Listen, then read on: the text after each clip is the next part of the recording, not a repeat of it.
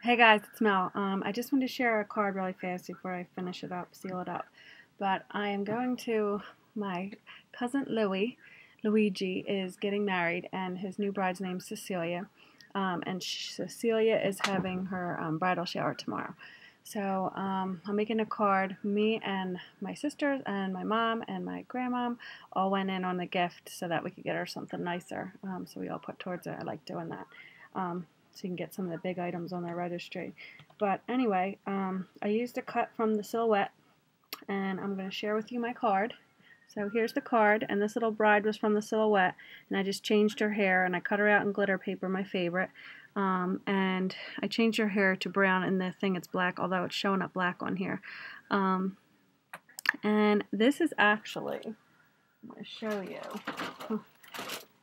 Hey, I don't know if you guys remember in a earlier haul, this is a Christmas. It says chestnuts roasted on open fire, pine bed, like all types of Christmas related things. But I like the card, and I like that it had an envelope, and I like the light craft color it had. So I just used my Dots and Stripes, one of my ones I got from Marshall's, and I used the made me think of Blushing Bride, like this peachy color back here, as a background, and you can't tell what it says, and then it looks like it was like done on purpose.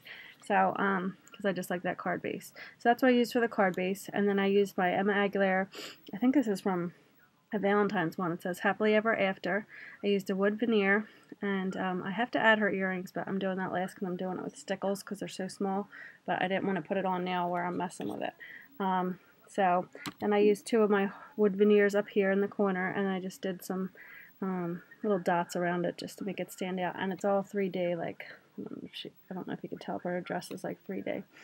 And then the inside, I just used the matching paper and stamped Happy Engagement.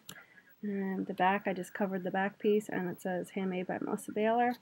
And it is drying. And then I made her a personalized envelope, and it says Cecilia. I love this font. This font I got for free on the computer. It's called Lavenderia.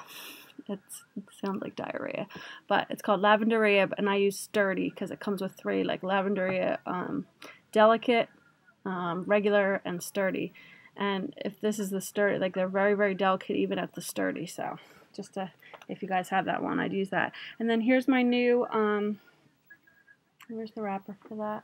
I probably have my computer on it. But it's my new stitched bow die. And you can't tell it's stitched, but I like the edge, like how it's laced from there. And I cut it out in the matching glitter paper to match her card. And I just used two little diamonds for the eyes and Cecilia, her name. So there's the matching bow. So, and then I just kind of doodle around the edges to make it stand out a little bit.